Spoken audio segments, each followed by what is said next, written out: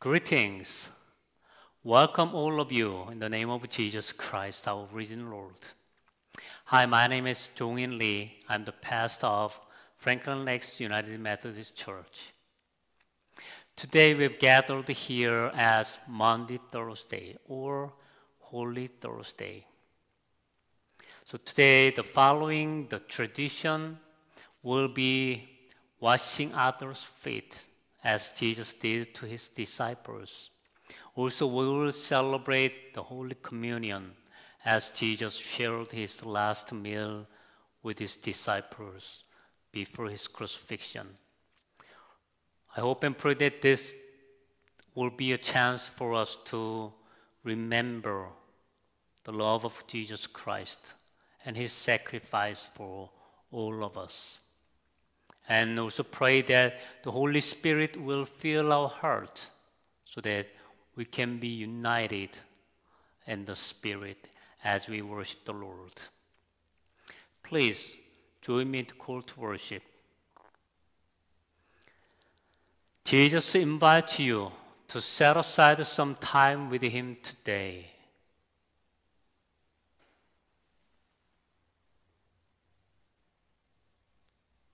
Jesus calls you to the dinner table. The God of all offers to serve you.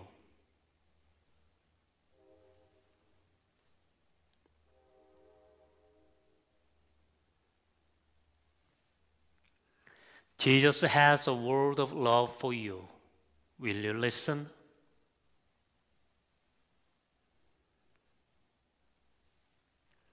Amen.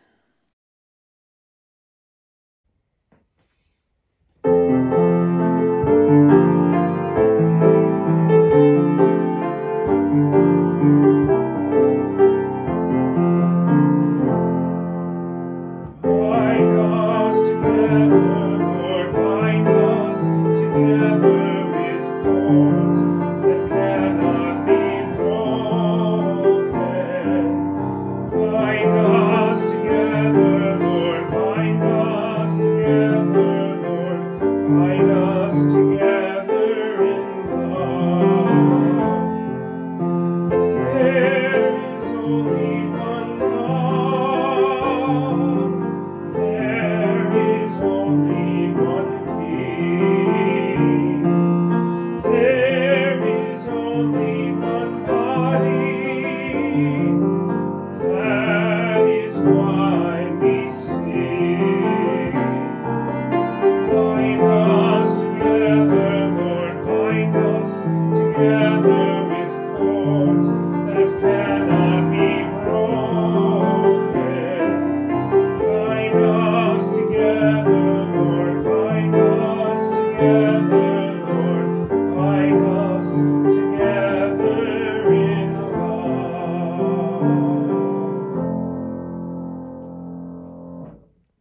us pray together. God of love, we thank you for making room for us at your table, as you did for your disciples years ago. As we remember the Last Supper you shared with them, help us to embody the generous and humble spirit you taught your followers on that day. Amen. Please pray with me. God, open our hearts and minds so we can fully receive the truth you need to hear today. Kindle your truth in our hearts so others would see it revealed through our lives. Following Christ we pray. Amen. Come, Holy Spirit, come. Our Bible reading today comes from the Gospel of John, chapter 13, verses 1 through 17 and 31 through 35. Listen for the word of God. Now before the festival of the Passover, Jesus knew that his hour had come to depart from this world and go to the Father. Having loved his own who were in the world, he loved them to the end. The devil had already put it into the heart of Judas, son of Simon Iscariot, to betray him. And during supper, Jesus, knowing that the Father had given all things into his hands, and that he had come from God and was going to God, got up from the table, took off his outer robe, and tied a towel around himself. Then he poured water into a basin and began to wash the disciples' feet, and to wipe them with the towel that was tied around him. He came to Simon Peter, who said to him, "Lord, are you going to wash my feet?" Jesus answered, "You do not know now what I am doing, but later you will understand." Peter said to him, "You will never wash my feet," Jesus answered, "unless I wash you. You have no share with me." Simon Peter said to him, "Lord, not my feet only, but also my hands and my head." Jesus said to him, "One who has bathed does not need to wash except for the feet, but is entirely clean. And you are clean, though not all of you." For he knew who was to betray him. For this reason he said, "Not all of you are clean." After he had washed their feet, had put on his robe, and had returned to the table, he said to them, "Do you know what I have done to you? You call me teacher and Lord, and you are right, for that is what I am. So if I, your Lord and teacher, have washed your feet, you also ought to wash one another's feet. For I have set you an example, that you also should do as I have done to you. Very truly I tell you, servants are not greater than their master, nor are messengers greater than one who sent them. If you know these things, you are blessed if you do them. Now the Son of Man has been glorified, and God has been glorified in him. If God has been glorified in him, God will also glorify him in himself, and will glorify him at once. Little children, I am with you only a little longer. You will look for me, and as I said to the Jews, so now I say to you, where I am going, you cannot come. I give you a new commandment, that you love one another. Just as I have loved you, you also should love one another. By this everyone will know that you are my disciples, if you have love for one another." This is the word of God for the people of God. May we hear and respond. Amen. Today we gathered as a Maundy Thursday or Holy Thursday service. Through this service, we remember that Jesus celebrated the last meal he shared with his disciples before his crucifixion, at which he instituted communion as a sacrament. Right after the last meal with his disciples, Jesus gave the new commandment before he was crucified. He said, "I give you a new commandment, that you love one another. Just as I have loved you, you also should love one another." From John 13:34. The Latin for new commandment is mandatum novum.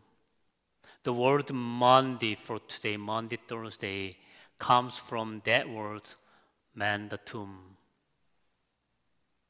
At the Passover meal, Jesus also gave an example of his new commandment love one another through washing the feet of his disciples.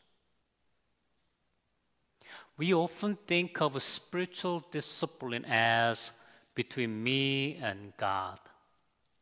But you know what? Jesus' example here to the scripture shows that a key part of our faith is outward. It is about the willingness to receive and give love by serving one another. We can meet Simon Peter in today's scripture, one of Jesus' disciples. He seems like he represents many of us in different ways. He is shocked that Jesus, his Lord, would wash his feet instead of the other way around. But as soon as Jesus tells him, "Unless I wash you, you have no share with me," Simon Peter wants Jesus to wash his hands and head too. Simon Peter is eager to do things the right way, to check all the boxes to guarantee his place with Jesus. But Jesus refocuses Simon Peter. Holiness is not just about being clean and not doing anything wrong, but it is more about loving and serving others. This same kind of intimacy, humility, and love that occurs here by foot washing is also present around the communion table. Around the table, we bring our brokenness to God and the presence of others, our brothers and sisters in Christ, and share together in the blood and body of Christ through bread and cup. When we partake at the table, we know that we live by grace alone. The grace of God is not only for us in a faith community, but by extension to love and accept one another, overcoming all the differences and barriers we have. This new commandment asks us to love and embrace one another regardless of their skin color, their ethnicity, their race, their gender, their sexual orientation, their educational level. Because we are all created to love and be loved by one another. Let me share a story from CNN News last month. There was a plumber named Andrew Mitchell from New Jersey. He drove to Texas with his family to fix burst pipes and other damages from a devastating winter storm last February. He and his family drove 22 hours from Morristown with their 2-year-old son. Before leaving New Jersey, he bought as many plumbing supplies as he could afford because those items were hard to find in Texas at that time. He stayed in Houston for 3 weeks and helped people who had to relocate themselves due to broken pipes and heating problems. This family overcame the physical distance to help others with loving hearts. When Jesus gives his disciples and us the new commandment to love one another, this is not just for their own benefit. The kind of love they show each other is meant to be a witness to all the world that God's love is for all people. And God's love is shown in and through us to others. It is our calling to practice this love in our daily lives so that people can see and experience their love through us. And even God strengthened us to do it as God's children. Let me close today's message with verse 35 from today's gospel lesson. It says, "By this everyone will know that you are my disciples, if you have love for one another." Amen.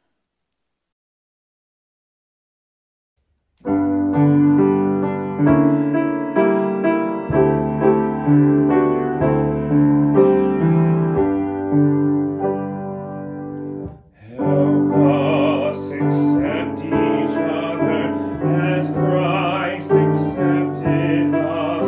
Teach us as sister, brother, each person to embrace. Be present, Lord, among us, and bring us to believe we are ourselves accepted and meant to love and live. Teach us, O Lord, your lessons, as in our daily life we struggle to be human and search for hope and faith. Teach us to care for people, for all, not just for some, to love them as we find them, or as they may become.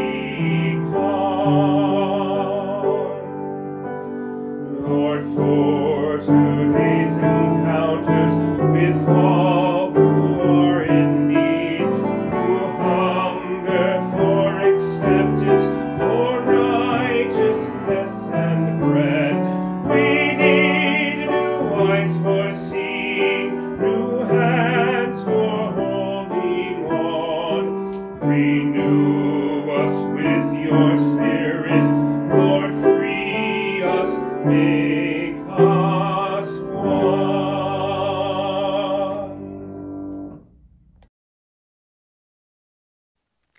Please join me in the prayer of confession. Loving God, we pray to you today, thankful for the warm invitation to sit at your table. Thankful for the way you love us and teach us how to love each other. We admit that there are times when we fall short in loving the way you call us to. There are times when we maintain the status quo instead of humbling ourselves to care for one another. There are times when we push away each other's love because it means letting others in. Worse, there are times when we betray you and hurt each other, knowingly or unknowingly. We admit that the world does not always know us by our love. Forgive us, Jesus, by your broken body and blood shed for us. Let us not take your forgiveness lightly, but accept it as both a gift and a call to be the people we were made to be. In your holy name we pray. Amen. Please prepare a bucket of water and a towel for foot washing for each other. Humble service is the message behind this foot washing. As C.S. Lewis once said, humility is not thinking less of yourself, but thinking of yourself less. So when you wash each other's feet, please remember that washing one another's feet, just as Jesus, the teacher, washed the disciples' feet, so does Jesus wash your feet. Accept this love and service from God and from me. Pass this love and service on to others in humility, not regarding yourself as better than others.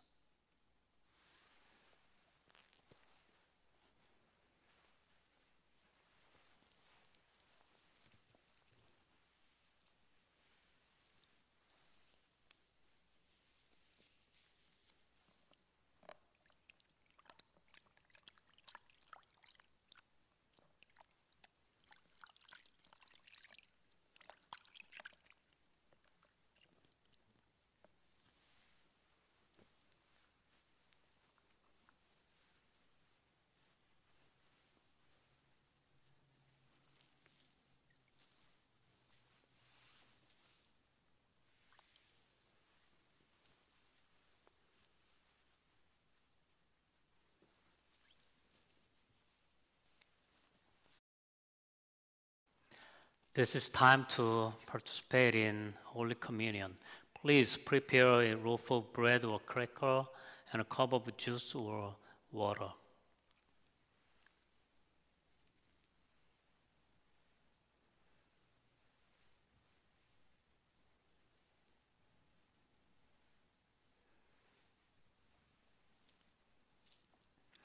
The Lord be with you. Lift up your heart. Let us give thanks to the Lord our God. It is right to give our thanks and praise. It is right and a happy thing for us to praise and thank the God who created us and created everything. You created us for relationship with you. When we betrayed you, you kept your promise to love us. You kept calling us forward toward you, out of bondage and through the wilderness. You made a banquet table for us in the most unlikely of places, even in Death Valley, as enemies surrounded us.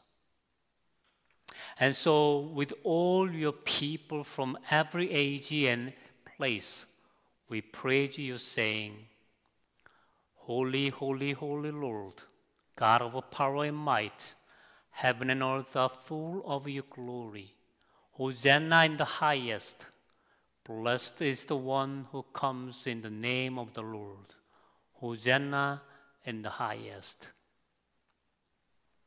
God, you are holy, and so is your Son, Jesus Christ. But you showed us that real holiness is not about being above others. Jesus, you showed us that holiness looks like humility. You showed us holiness looks like breaking bread together, like washing your disciples' feet. You showed us that holiness looks like love that gives of itself. When the world was cruel and violent toward you, you did not return evil to evil. You died. The world-shattering event happened 3 days later when you rose from the dead.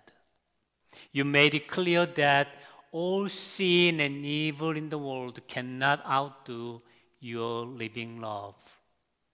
Your disciples become the church, a people sustained by your presence, a people called to the work of humble service and love that you started.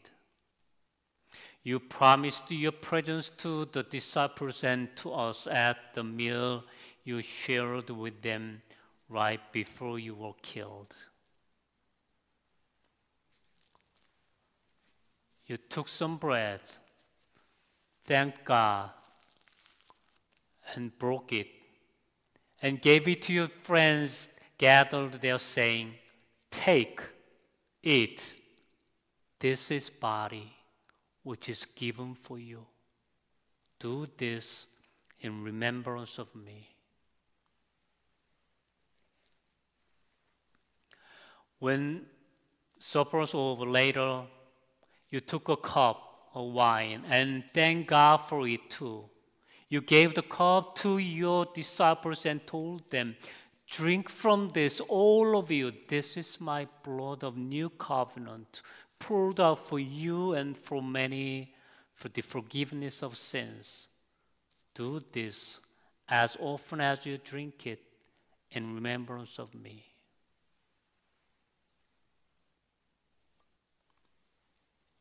So as we remember that special meal and the promise of your presence, Jesus, we partake of the bread and cup in gratitude with awe. In remembering you this way, we commit ourselves to living by your example. But not just that. We live by your example only through your power, giving ourselves back to you as you gave to us by the mystery of our faith. Christ has died. Christ is risen. Christ will come again. Now we call on your Holy Spirit to be with us and to be in this ordinary bread and this ordinary cup, to transform them into the body and blood of Jesus, cleansing us from our sin and nourishing us to do your work in the world.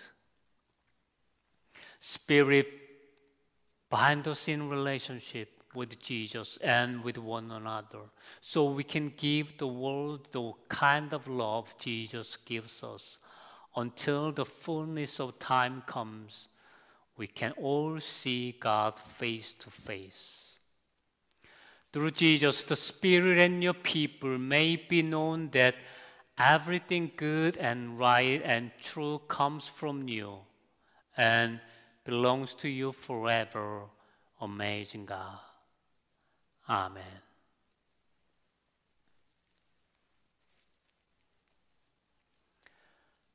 This is the body of Christ, which is given for you.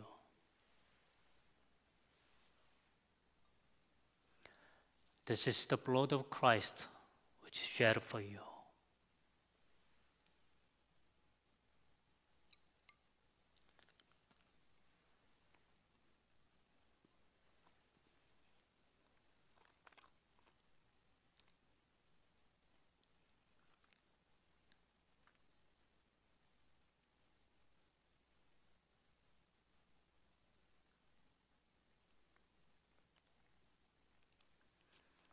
Amen.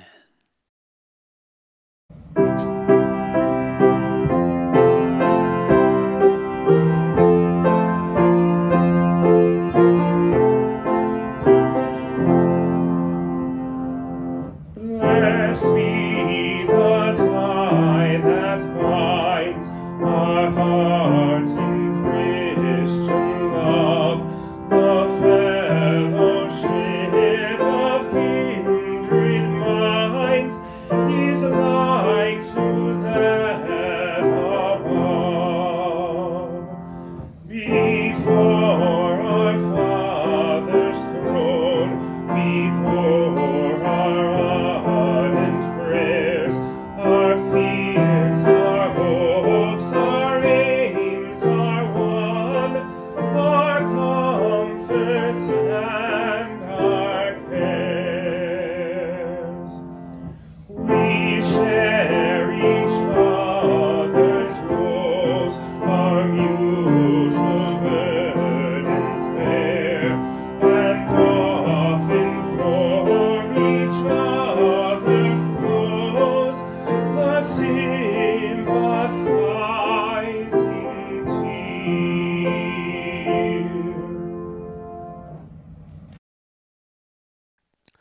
This blessing is written by Reverend Shelley Williams. This night is our calling to go into the world, scatter to the end of the earth, to love as Christ loved, and serve in the name of Christ. It is our calling to remember, even in our darkest hour, who we are.